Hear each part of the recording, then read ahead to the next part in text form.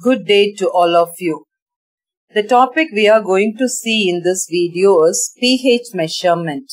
pH, it means the negative logarithm of hydrogen ion concentration or the power of hydrogen.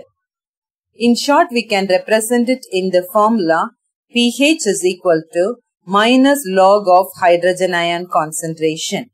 So let us see how this pH is being measured in different samples. It's an important parameter to even determine the quality of water. It is expressed as pH is equal to 1 by log of hydrogen ion concentration. In pure water, if you see, the concentration of hydrogen ion is 10 power minus 7 gram per liter at a temperature of 25 degrees centigrade. So, the pH value is, when you substitute it in the formula, you can get pH is equal to 7, and because of that, the pure water's pH is 7. So, the advantage of using pH scale is that the activities of all the strong acids and bases can be brought down to a scale of 0 to 14. The pH value of acidic solution is in the range of 0 to 7 and alkaline solution in the range of 7 to 14. Let us see how we can determine the pH. There are three ways by which we can determine the pH. One is indicators, another one is by calorimetric method, and the third one is pH meter. First, let's see about the indicator. They are substances which demonstrate the characteristic color properties. They show one color above a characteristic pH and another color below the pH range. So, they are often used for pH measurement when high levels of accuracy are not required. So, now this is replaced by the pH meters. In laboratory, we commonly use this litmus paper. Litmus dye is a natural pH indicator. When the litmus paper touches a base, then the litmus paper changes color depending on either it is a base or it is an acid.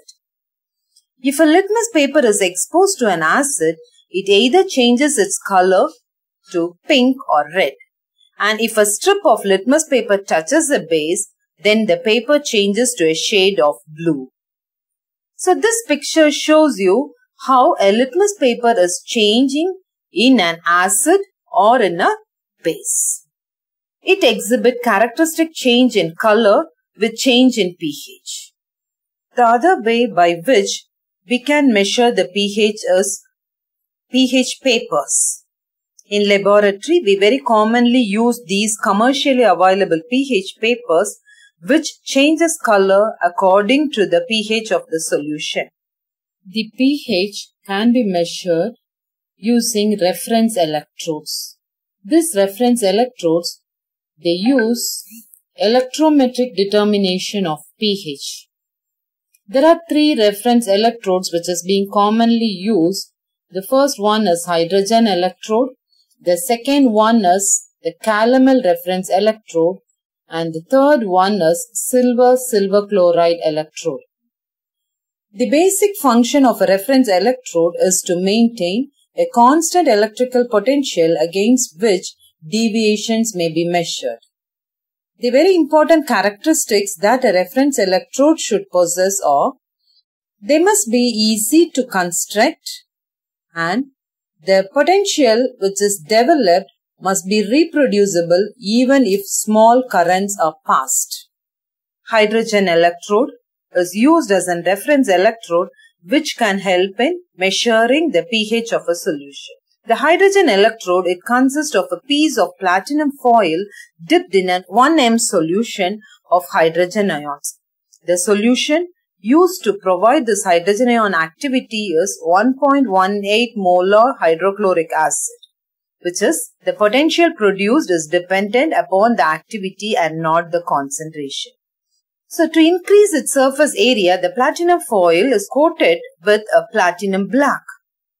Hydrogen gas at 1 atmospheric pressure is bubbled over the platinum foil. The platinum strip saturated with hydrogen gas, it acts exactly as the metal electrode and it is dipped in a solution containing hydrogen ions. The arrangement in total is called as a standard hydrogen electrode, and it is assigned a potential of 0 under all conditions. Use of platinum in hydrogen electrode is because of the following reason. Platinum is relatively inert metal which does not corrode easily. Platinum has catalytic qualities which promote the proton reduction reaction, and the surface of platinum can be covered with platinum black, a fine powder of platinum. And this type of platinum electrode is called a platinized platinum electrode. Platinum, it also improves the reaction kinetics by absorbing hydrogen at the interface. The second one is the calomel reference electrode. This electrode, it consists of a strip of platinum sealed into glass and allowed to dip into mercury. A paste of calomel is held against the mercury by means of a sintered glass plug or a cotton wool. The whole electrode is filled with saturated potassium chloride solution. The calomel electrode is a half cell and it is represented by this following equation. The calomel electrode is extensively used as a reference electrode for pH measurement. This is easy to prepare and it's very cheap to construct and quite easy to maintain.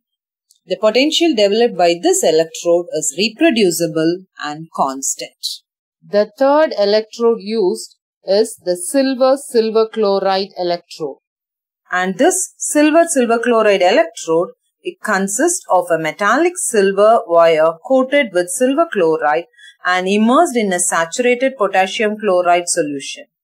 The potential of this system is derived from the primary reaction which is shown below. From the above equation, it becomes clear that the potential of the reference electrode is a function of the chloride ion concentration. In order that the chloride ion concentration remains constant at all conditions of humidity, a saturated potassium chloride solution is used. Electrical contact between the reference electrode and the solution being tested is maintained through a potassium chloride salt bridge. And this junction is made through a porous ceramic membrane embedded in the bottom of the reference electrode. This electrode is extremely easy to maintain and it develops a reproducible potential.